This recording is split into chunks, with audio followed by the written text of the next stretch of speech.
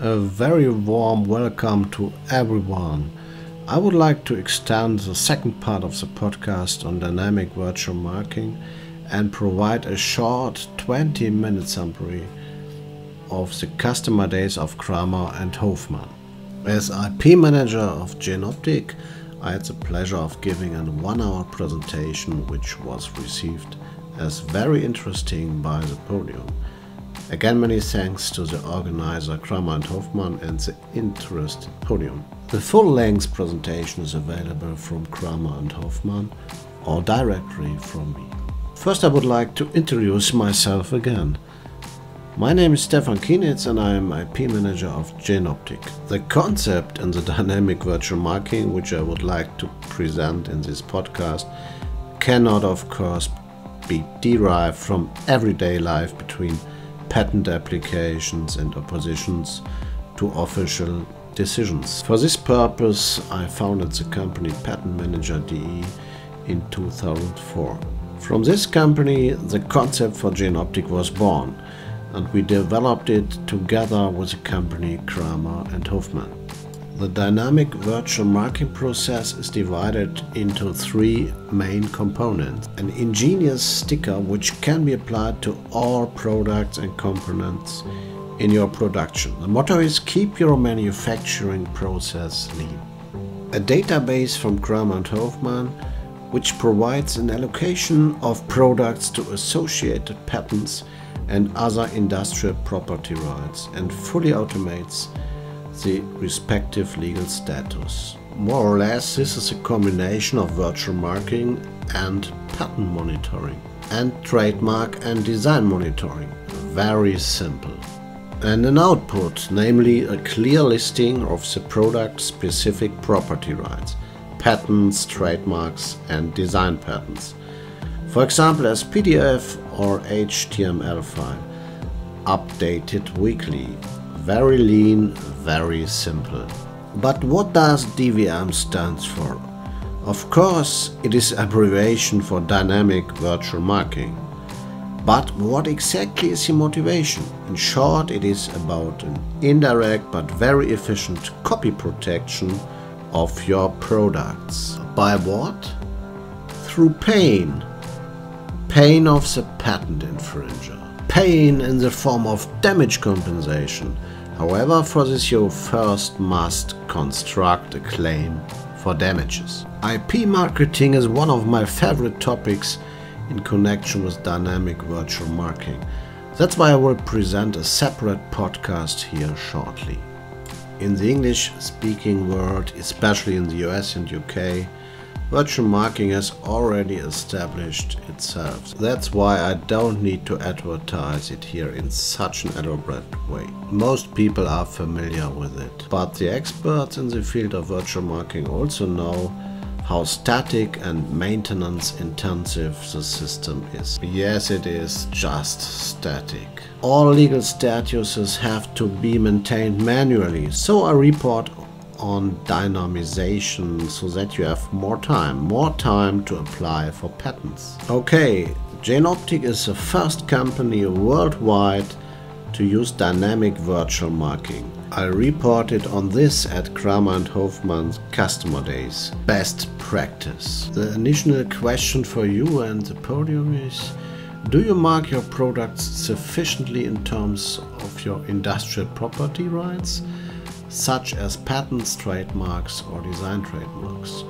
Or do you mark them in a time-consuming manner, thereby being prone to errors with individual patent numbers? If you do not do either, you are forfeiting your claims for potential damage payments. And in countries such as US and Great Britain, you are obligated to mark your products in terms of any damage claim.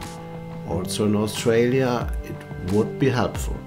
So, answering the initial question, damage claims are extremely important, particularly in the US and also in the UK. In addition to a weakened legal position, if a mark is missing, under some circumstances, large amounts of money, often 6 figures and up, are just given away. During the customer days of Kramer&Hofmann, I also showed one-fits-all stickers. That's one sticker for all products. So our solution is the dynamic virtual marking. It is one sticker and it contains this and other products may be covered by patents, trademarks or design rights. Watch www.iprights.report. You use our own developed sticker and stick it onto all products that at least contain a patent, design or trademark. Your company logo is sufficient. No time-consuming distinctions for your production processes. Keep it lean. Exactly one sticker for all products. Virtual marking makes it possible and is compliant with the law in the aforementioned countries, US and UK for example, and among others. So no patent notification due to outdated legal statuses. No violation of competition. We offer you a new, simple and fully automated process to label your relevant commercial industrial property rights and always guarantee current public and international legal status information against competitors and potential product pirates. In other words, the legal status pending, granted and lapsed is automatically updated. Per country, lapsed is automatically removed. This means that your damage claim is ensured. Our solution for small products, small stickers. On the right hand you see the sticker of light and safety from Jenoptik, and on the left side you see also an option with a QR code. We also spoke about the basics of the virtual marking. It is a US code 35287.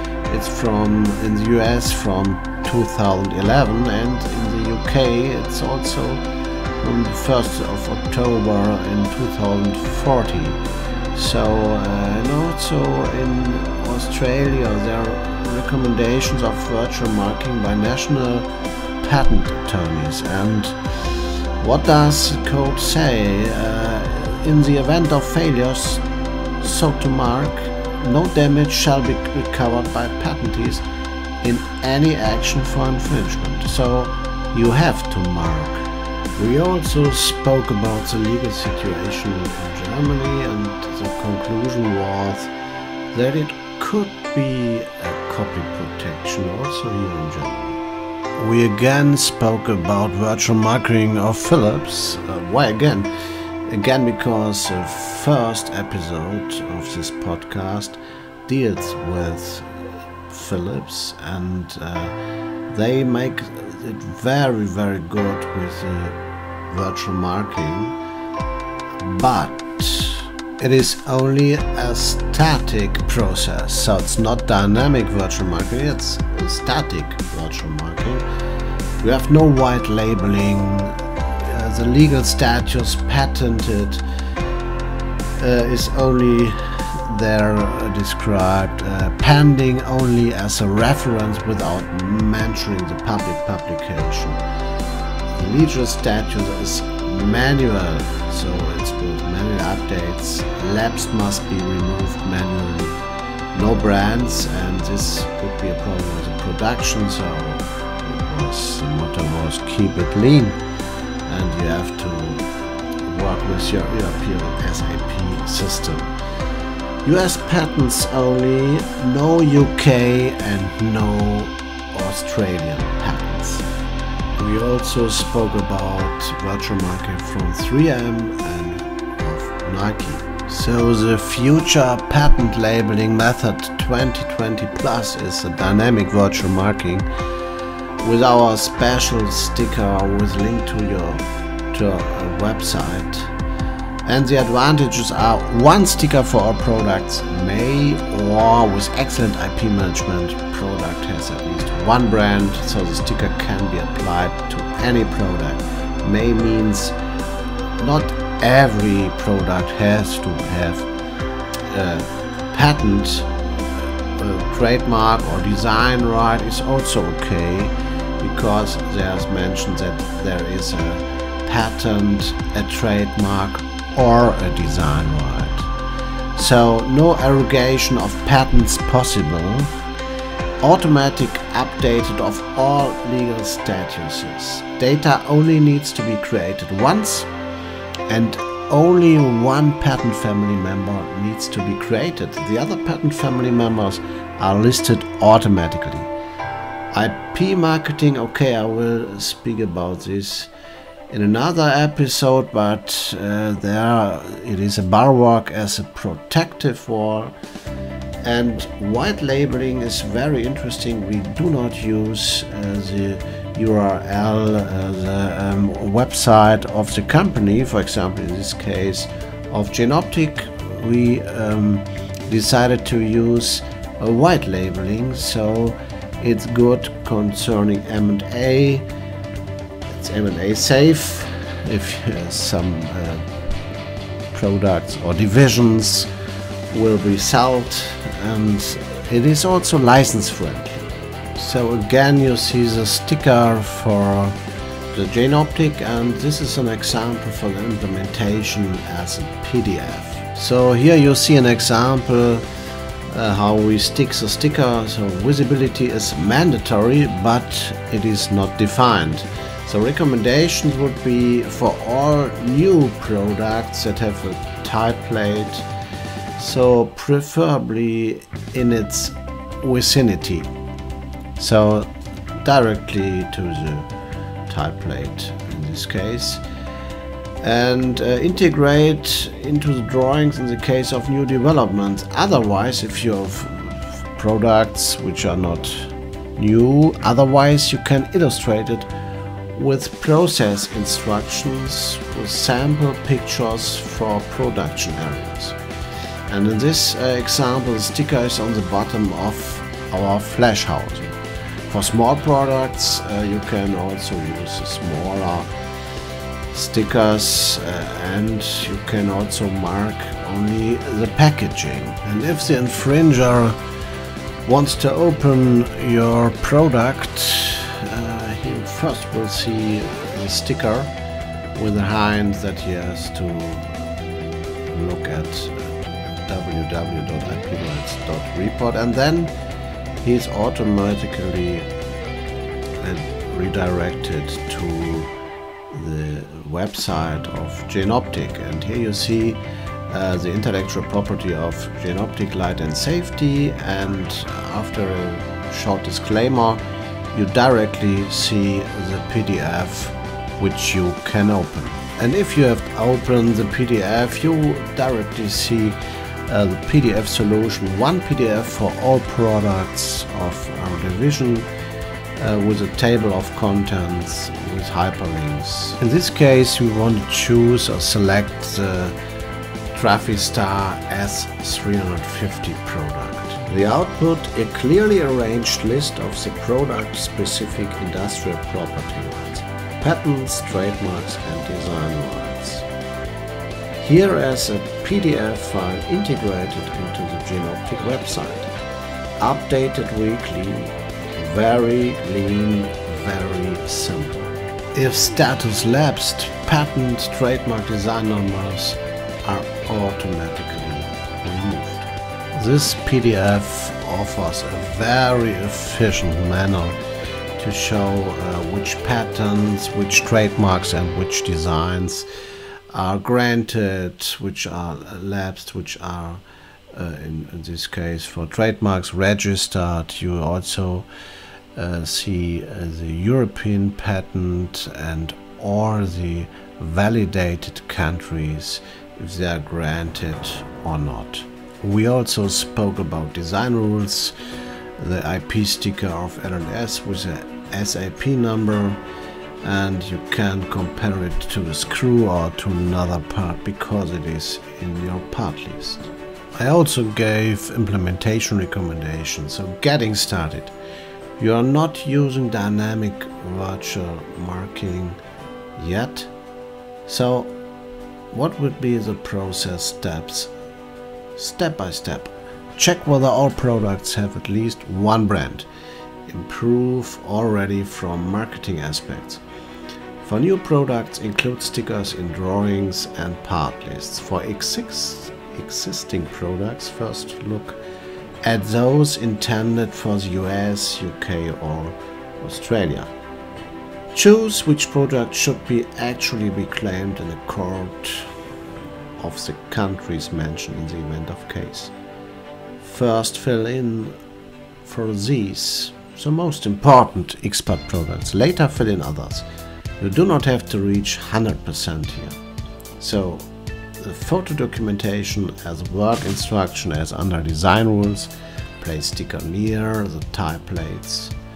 Later, when design changes are made, the drawing changes with sticker position can be added if necessary. That's all.